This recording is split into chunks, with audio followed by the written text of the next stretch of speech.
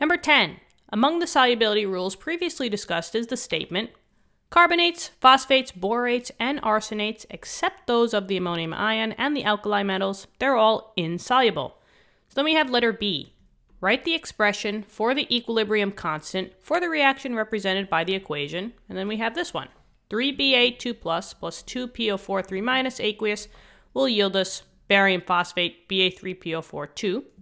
And then a follow-up question is this Kc greater than 1, less than 1, or equal to 1, and explain. So first, let's work with the first part of the question. We need to write that equilibrium constant expression. It comes from a generalized formula of this, right? So I just like to say Kc equals products divided by reactants. When I, on a test or a quiz, I just say, okay, any K value, products over reactants. It's just that simple. Now keep in mind that you will have to raise your numbers to the coefficients, but we will get there. So the first thing I'm going to do is I'm just going to rewrite the equation. I got 3 bariums, and that's a 2 plus aqueous. Now, normally when I do write an equation, if you guys have been with me for a long time, right, you know how much I despise writing the states. I always say, who cares about the states? But in this chapter, we care about them, unfortunately. So I'm writing the states out. So I got 3, barium 3, and then phosphate 2. Whoa. Clean that up, Christina. Okay. And then let me just bring this over a little bit. I hope I don't bring over. That's okay. That's easily fixed. And then I just have to write the state here. Okay.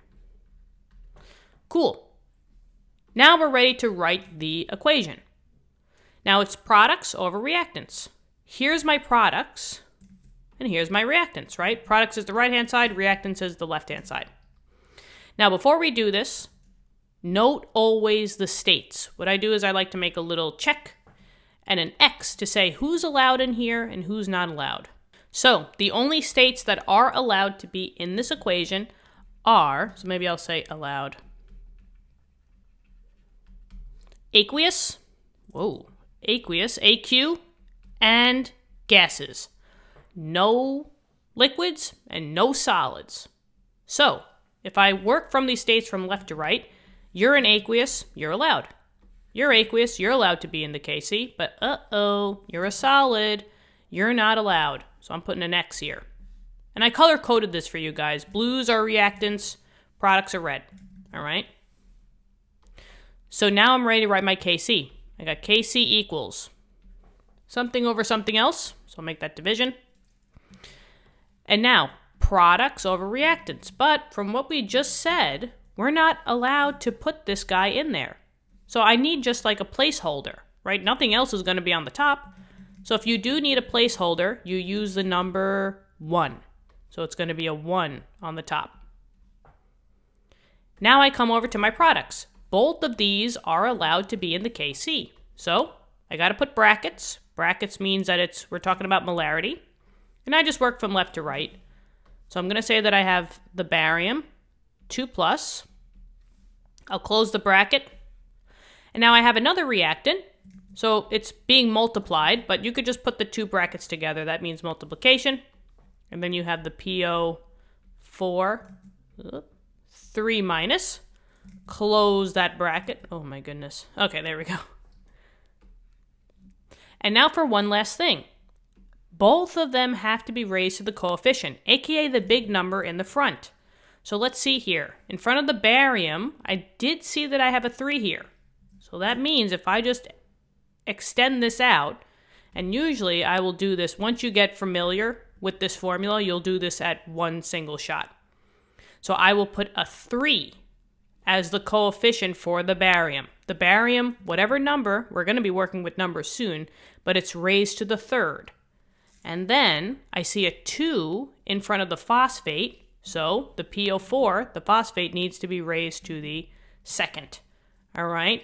And maybe if I just extend this line, there you go. Now maybe I'll just put that over there.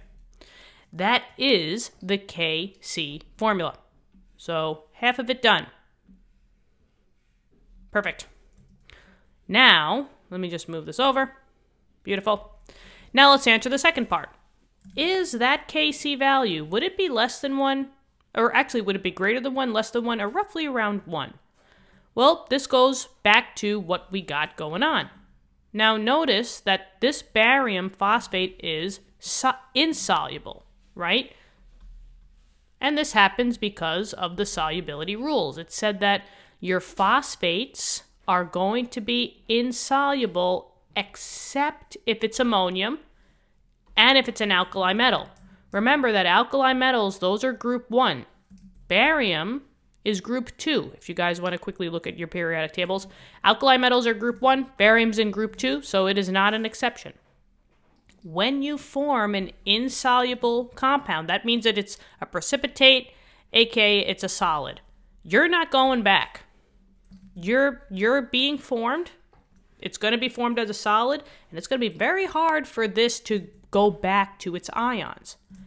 So, with that in mind, do you think that you would have more solid than more reactant at equilibrium if it's very hard for this to go back to the reactants?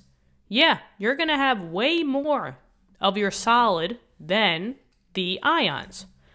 It might be like, I don't know, let's just say it would be 1,000 molecules of this for every 10 molecules of this. It's like an extreme, right? Just to kind of make the connection. But basically, you're going to have way more products. Whoop. And maybe I'll just put that, I'll just say more products. So you're going to have way more products at equilibrium because once you make the solid, you're not really going to break it up.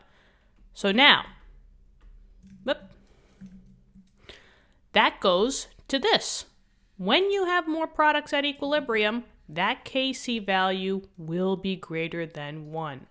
So just memorize what your Kc value means, okay? In this case, we have more products at equilibrium, so the Kc value would be greater than 1.